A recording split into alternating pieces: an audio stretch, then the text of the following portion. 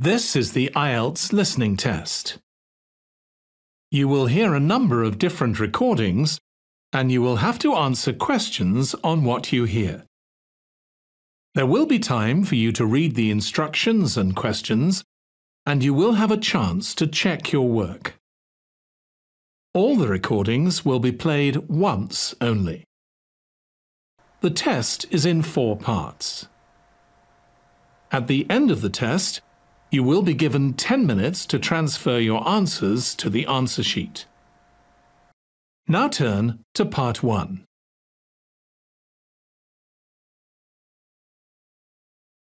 Part 1.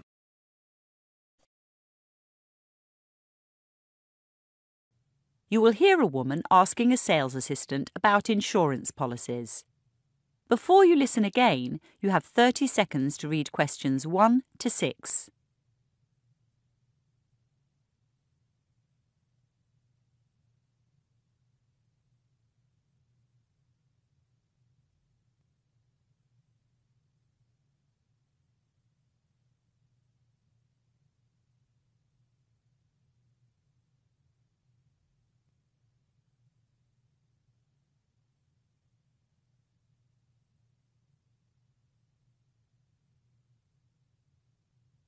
Good morning. Take a seat. I see you've picked up some of our brochures. Yes, I've been reading the one on travel. Would the travel insurance be for you or for your family as well? Just for me. So, individual.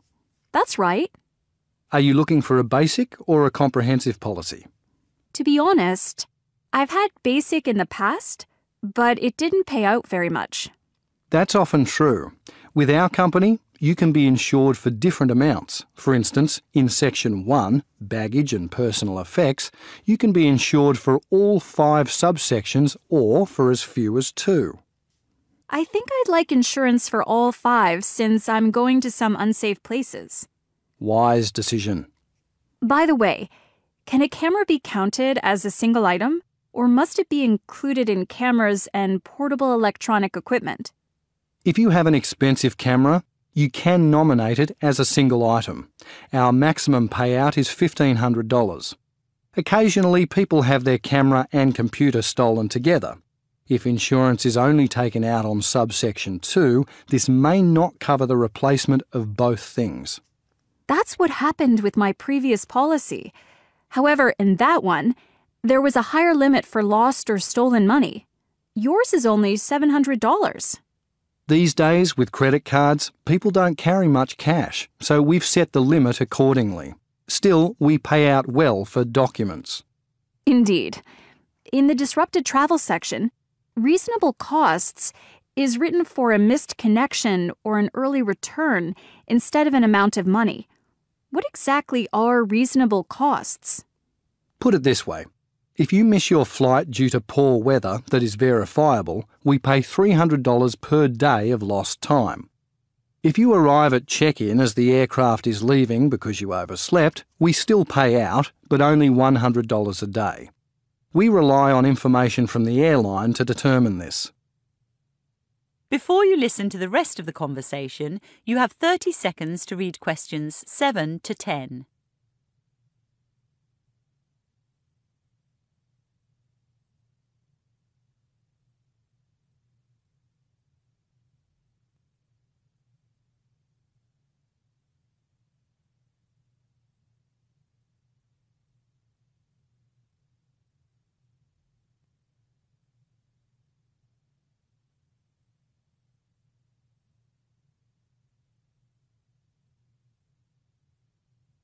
Are you also interested in vehicle insurance? Yes, I am. I'm about to buy a nice old car, a vintage Jaguar XJ6. Hey, I used to have one of those, although nowadays I prefer old motorbikes. Did you know you can insure a vehicle on its own, or you can include it in our multi-saver policy, along with your house and contents? Yes, I saw that. It's true I'm buying an expensive car, but I rent my house, so I'm not ready for multi-saver. I understand. Have you decided which level of cover you'd like for your car? Top cover. Are you sure? It is pricey. I know, but last time I had insurance, I wasn't covered for storm damage. Don't tell me that was just before the November hailstorm. Uh-huh. So, I need storm damage insurance. Also, I'd like my policy to start as soon as I've paid for it. With my old one, there was a stand-down period of 2 weeks. Would you believe I backed into a wall just 3 days after I'd taken out the policy? Oh, dear. Then, I spent months fighting with the insurance company over the value of my car.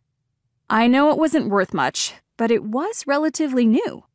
If you choose top cover, we agree on a value for your car and renegotiate each year to avoid disputes. Again, it's not as cheap as some, but the policy works out better in the long run. That is the end of Part 1. You now have 1 minute to check your answers to Part 1.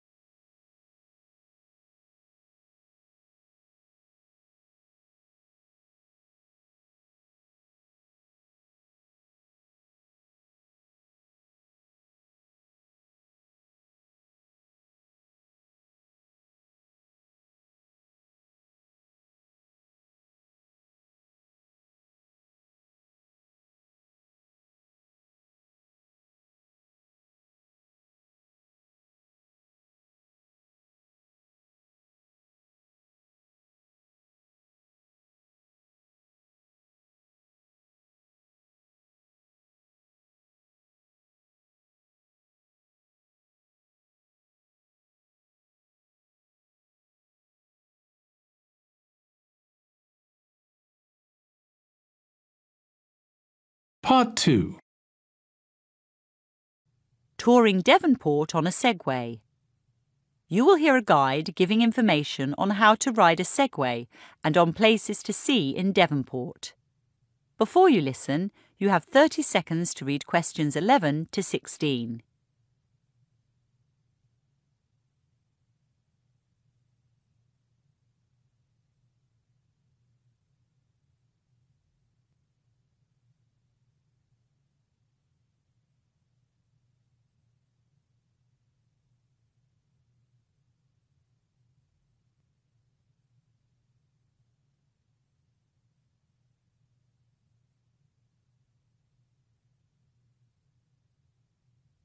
Hi folks.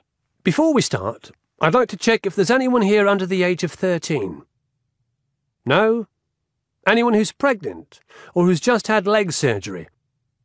Good. Our company isn't insured for these users. Now, I can see you're all eyeing your Segways with interest. They're curious beasts, aren't they? Battery-driven, two-wheeled vehicles often used in crowd control or postal delivery. I'll be giving detailed operating instructions in a moment, and then I'll outline our route. In 2.5 hours, we won't see everything in Devonport, but we'll take in much more than if we were on foot. In fact, the maximum speed of a Segway is 18 kilometres per hour.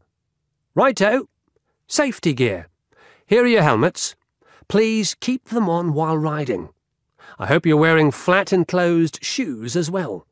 Actually, you can operate a Segway in any footwear, but our company insists on sturdy shoes because we explore tunnels and walk around rocks at North Head. So, riding a Segway is marvellously easy once you know how. It's important not to think of a Segway as similar to a bicycle or a scooter, since a Segway rider barely needs to exert energy to move.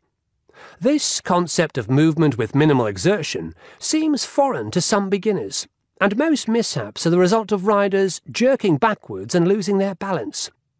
Another mistake learners make is to hop off a Segway when they've stopped.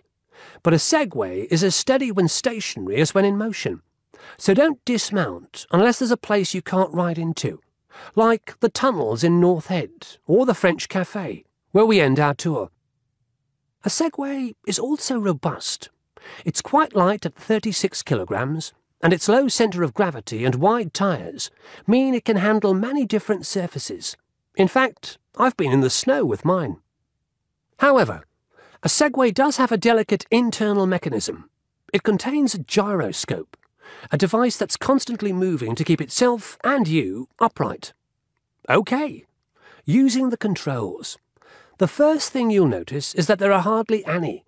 There's an on-off button and a screen indicating battery life and operational mode. We'll be using normal. So, let's turn on our segways. Now, hold the post upright and place one foot on the platform. Push the on-off button. You'll see the red lights rotating while the gyroscope is calibrating. When the lights turn green, release the kickstand and place both feet on the platform. Now, lean forward slowly and the machine will start. Lean further forward and it will speed up. In fact, leaning is the way to control your Segway. Leaning, remember, not jerking. That'll make you fall off. Lean backwards and the Segway slows down. Keep leaning backwards and it stops. Twist the left handle to go left, twist the right to go right. Simple. With the internal gyroscope constantly monitoring your centre of gravity and adjusting the post accordingly, you'll always keep your balance. Before you listen to the rest of the talk, you have 30 seconds to read questions 17 to 20.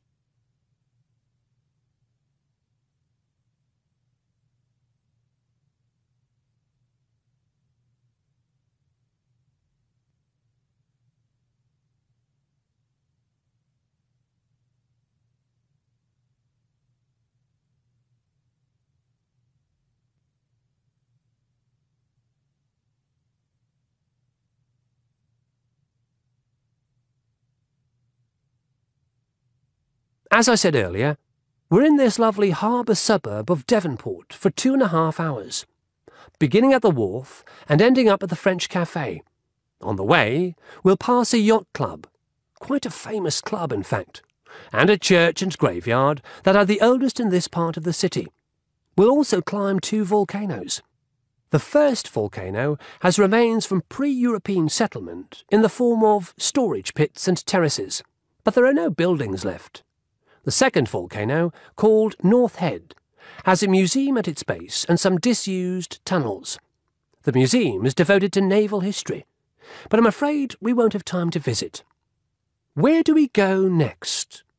Oh yes, the rocks below North Head. The rocks below North Head lead to Cheltenham Beach.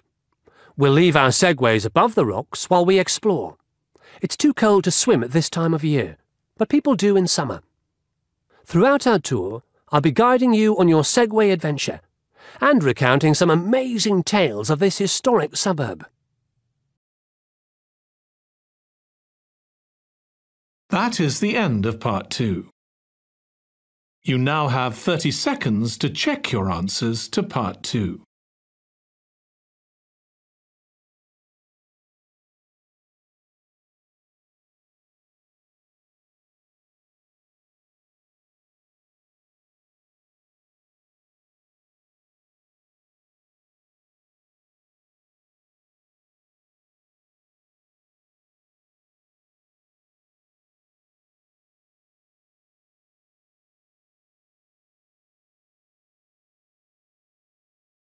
Part 3. Study options. You will hear a professor talking to her student about his study options. Before you listen, you have 30 seconds to read questions 21 to 24.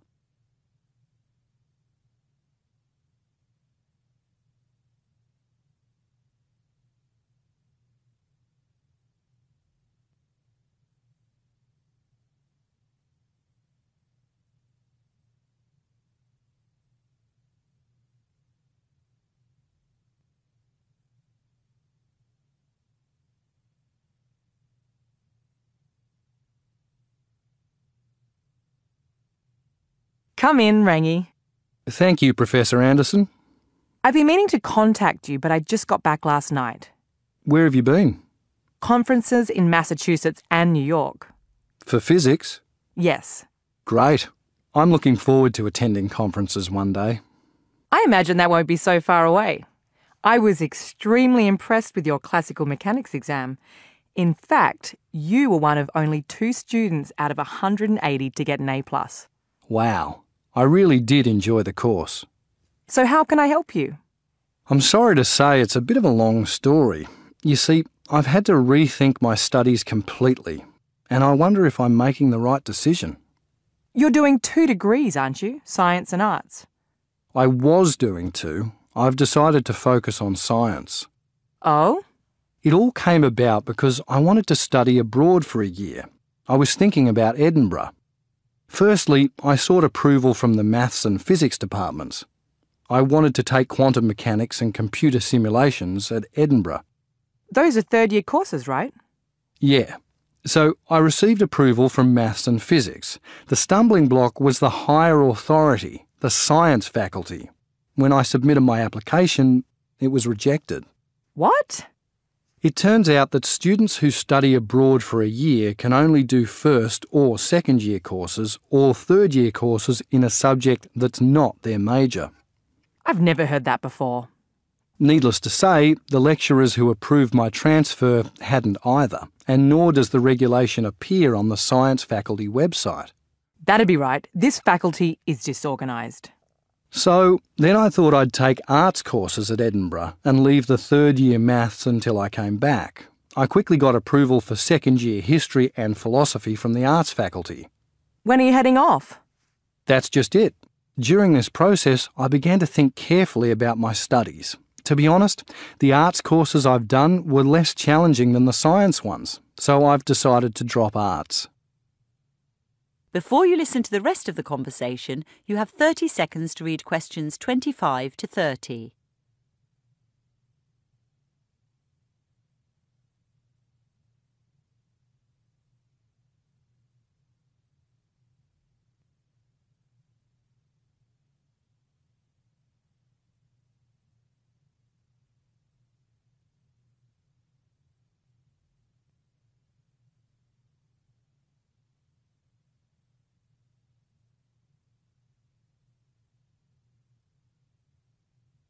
Where do I figure in all this? The first week after I'd made my decision, I felt fine. Without doing the arts courses, I could finish my science degree earlier. But this week, I've had some doubts. When I started the 2 degrees, lecturers in the science faculty assured me that these days scientists need a rounded education, which they get if they take some arts courses. I was even told I'd learn to write and think better if I did philosophy. I do think the claims made by some lecturers are dubious. Then there's the fact that now I'm going to be stuck here next year. I was so excited about going to Europe. It is disappointing to give that up. Still, the reason I wanted to contact you, Rangi, is that I'm looking for students to work 6 hours a week in my lab. It's paid work, not highly paid, but probably better than I'm working in a bar. Also, we've just bought a new laser, which you'd learn to use. That sounds excellent. As to going abroad, why not do your postgraduate studies in the US? There's some amazing physics being done in Massachusetts. If you like, I can send you the papers from the conference. Thanks. Of course, I'd be sad to lose you if you did go abroad, but an A+ student like you has a very good chance of winning a major scholarship. Goodness, I've never even considered that. Personally, I think committing yourself to science is the way to go. Thanks, Professor Anderson. You've taken a load off my mind. Now I don't have to deal with Hegel or Leibniz. I've plenty of time to read those conference papers. That is the end of part 3. You now have 30 seconds to check your answers to part 3.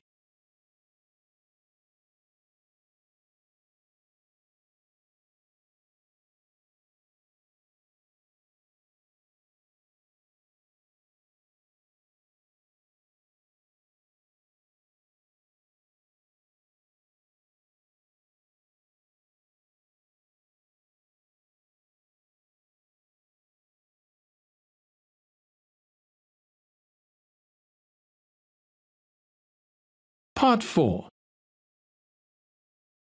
The Ugly Fruit Movement. You will hear a lecture on the ugly fruit movement as an effort to prevent food wastage. Before you listen, you have 45 seconds to read questions 31 to 40.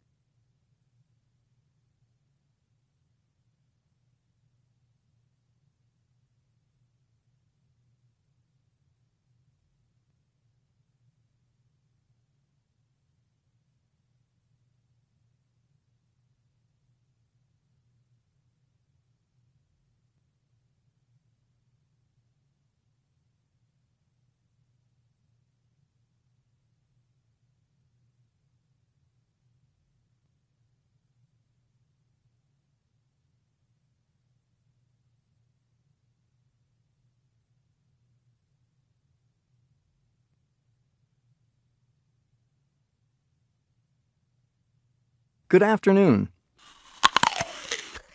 I was in such a hurry I didn't have breakfast. I'd like to show you these apples that my neighbor grew. This one's fine, but this one's an odd shape. You certainly wouldn't find it on sale at a supermarket in this country, but it tastes great. Today, I'd like to discuss food wastage and a movement attempting to address the issue. There are ugly fruit exponents throughout Europe, but I'll focus on a group in Portugal called fruta feia, which means ugly fruit. But first, some statistics. According to the Food and Agricultural Organization of the United Nations, or the FAO, around 40% of food for human consumption is wasted globally. The direct economic impact of this is a loss of $750 billion each year. Meanwhile, every day, 870 million people worldwide go hungry. The environmental effects of food production are also astounding. In the U.S., it's estimated that the transportation of food uses 10% of the total U.S. energy budget. At the same time, food production consumes 50% of our land and 80% of our available fresh water. The single largest component of solid municipal waste, around 40%, is rotting food, and the gases that produces increase global warming. Surprisingly, food wastage in developing countries is as high as in developed ones. What differs is where the wastage occurs. In a country like Bolivia, Laos, or Zambia, food loss occurs after harvesting and during processing due to inadequate storage, poor transportation infrastructure, and warm climatic conditions, whereas in the developed world, wastage occurs at the retail and consumer level. Consumers seldom plan their shopping, which leads to overpurchasing, or the enormous variety of supermarket food encourages impulse buying. Furthermore, consumers are strongly advised by regulatory authorities to dispose of food that may well be edible, but which has passed its use-by date. This overly cautious labeling with use-by dates is something Fruta Feia has campaigned against. The complex food rules of the European Union began in 1992 and have fueled great discontent, especially in the UK, where journalists famously lampooned bureaucrats for banning bent bananas and curved cucumbers. After such criticism, the EU did reduce its list of rules for selling fruit and vegetables from 36 to 10. The difficulty lies with retailers that reject large amounts of food due to aesthetic considerations, believing spinach has to be completely green and tomatoes perfectly spherical. Any blemish, even one that doesn't affect the edible contents, signals an item's destruction. To reduce food wastage, the FAO recommends 3 things.